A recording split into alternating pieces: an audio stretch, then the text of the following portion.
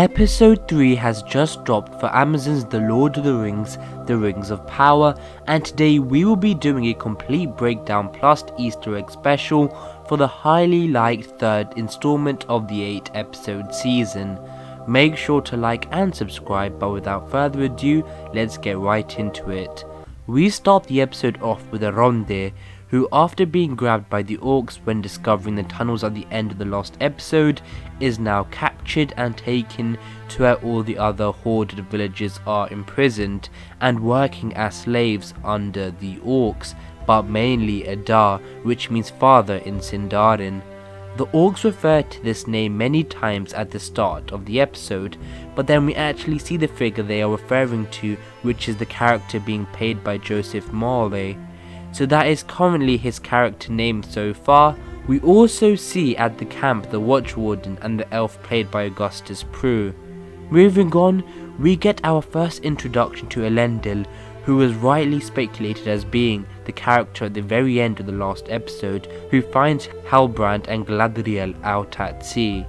Then at last we get our grand introduction to Numenor as Galadriel explains the island kingdom to Halbrand, unaware of its existence.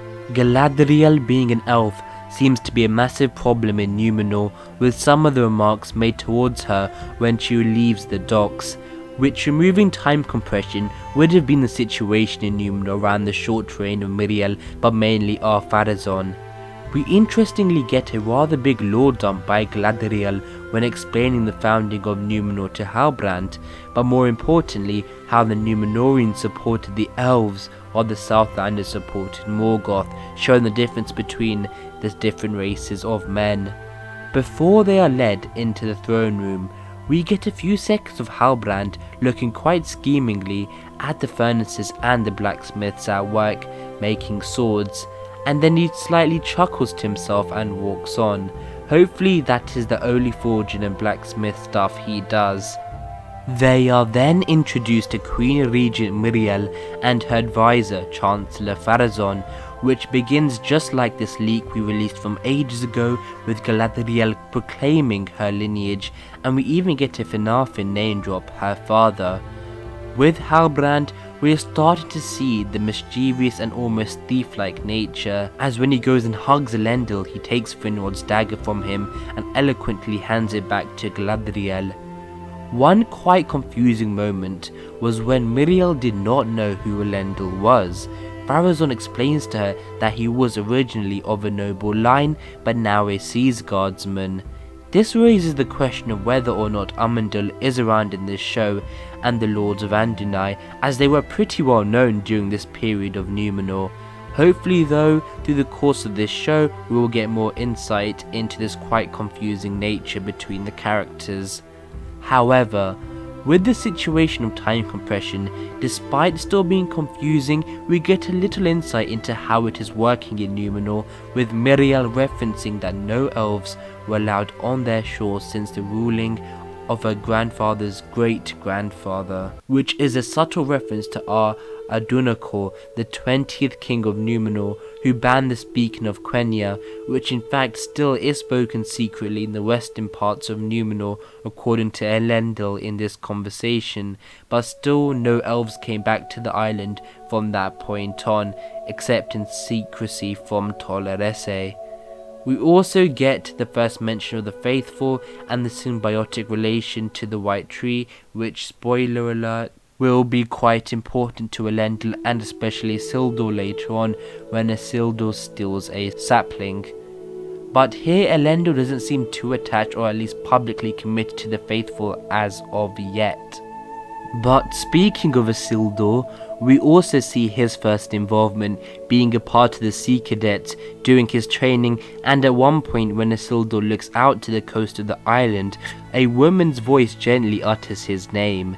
Maybe this is a plot point that will be built throughout the show. But we also see his friends Ontamo and Volundil, and as a little Easter egg, one of Isildur's future sons is also named Volundil, so that is a nice little link there.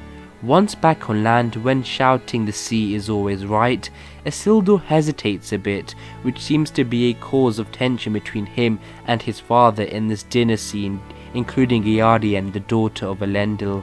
We also get a nice Anarion name drop which confirms his existence and maybe is currently on the west side of the island, as Elendil told him, quote, "There is nothing for us on the western shores, but maybe Anarion is still currently there."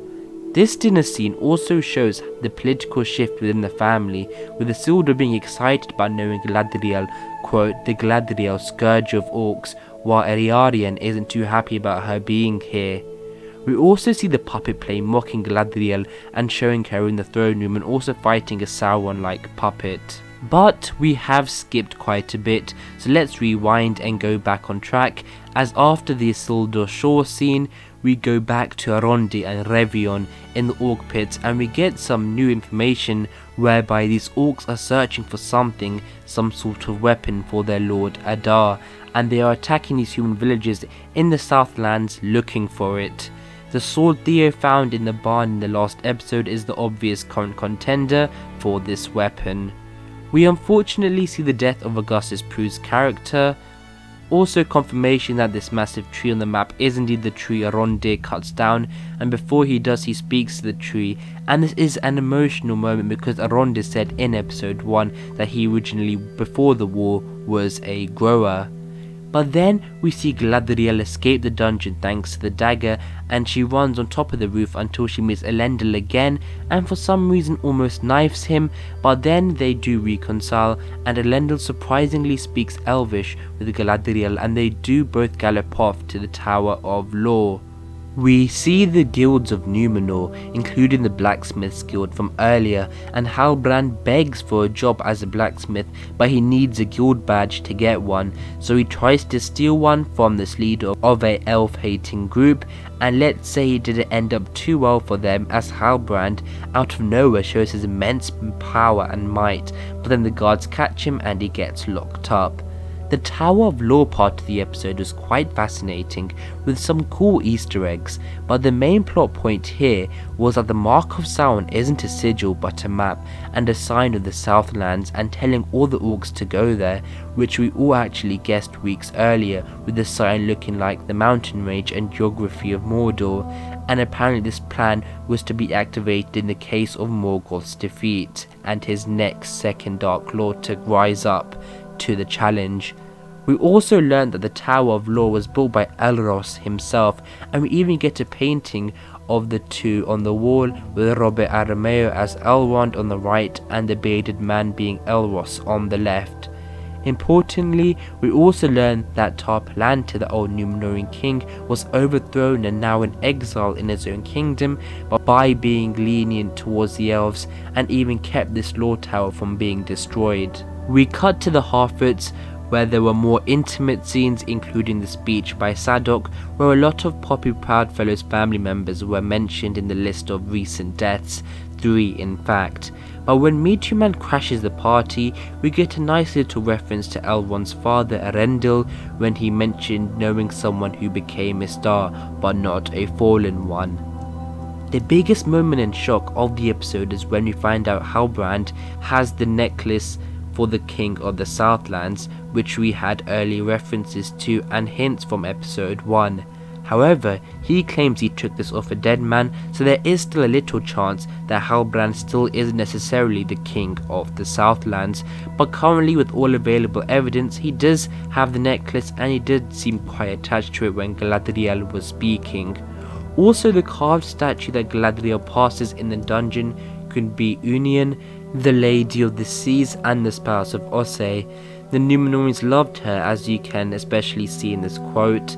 The Numenoreans lived long in her protection and held her in reverence equal to the Valar, so this could easily be a nice homage to her. We then get a lovely night shot of Numenor and then Miriel walking up to the tower, which houses none other than Tar-Palantir, the exiled king who got replaced, but we don't see him until the next episode. Some rumours suggest the actor for Tar-Palantir is Ken Blackburn, but we will have to wait for the next episode to see. This seems almost like a prophecy when Miriel states father the moment we have feared their elf has arrived. A nice moment where Meteor Man volunteers to push the struggling Brandyfoot family caravan. Finally, we are back to Aronde and the elves, who use sunlight to their advantage and fight off the orcs until a very puppy-like warg appears and attacks them, but ends up getting killed by Aronde with a spear through his chest. But so does Revion as well, similar in nature to Boromir's death with the mount of arrows. Aronde is led back into the tunnel. The orcs chant Adar, Adar, Adar, Adar, and lo and behold, he is right there, but unfortunately quite blurred. We will see more of him in the next episode. Thank you guys for watching, we really appreciate it. Let us know your thoughts of episode 3 in the comments below, or any Easter eggs we missed. Don't forget to like and subscribe. Until the next video, my friends, goodbye.